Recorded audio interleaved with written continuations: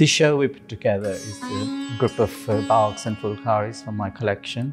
They show the wedding shawls and other shawls which were embroidered by women in Punjab, and most of them were done pre-partition, so pre-1947. We don't have records of who actually made a lot of these pieces because they were made by women as domestic embroidery.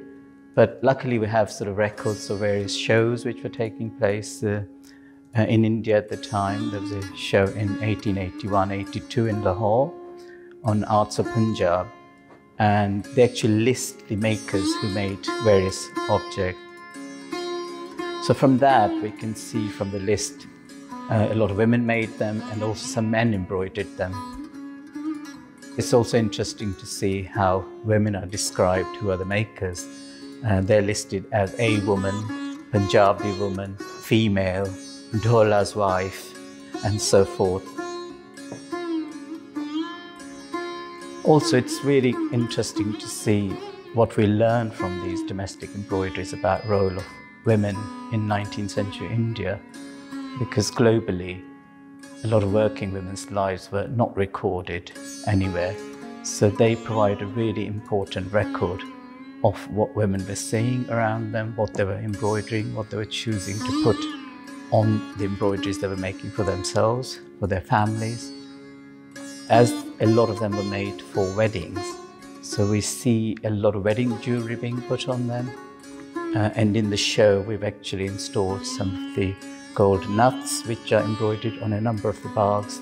And also you see the development of Industrial Revolution taking place. There are some with trains depicted on them and steam engines. So those provide an amazing visual record of what was happening in India in the 19th century.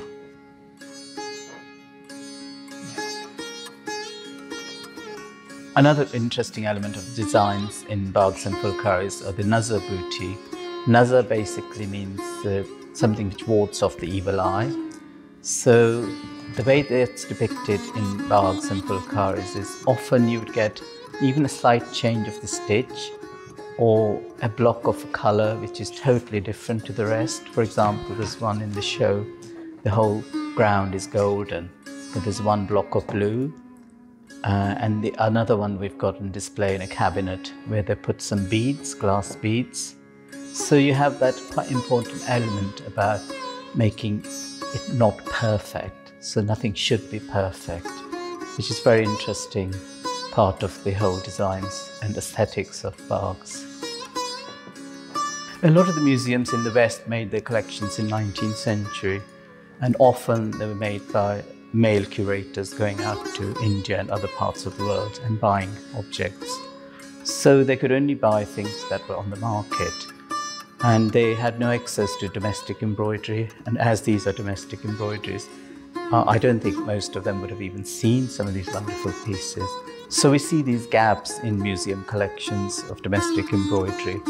But it's really important that if we're going to tell a story of a community, what they were doing, what they were using, that we represent the whole picture and also show the work that women and young girls were doing at the time.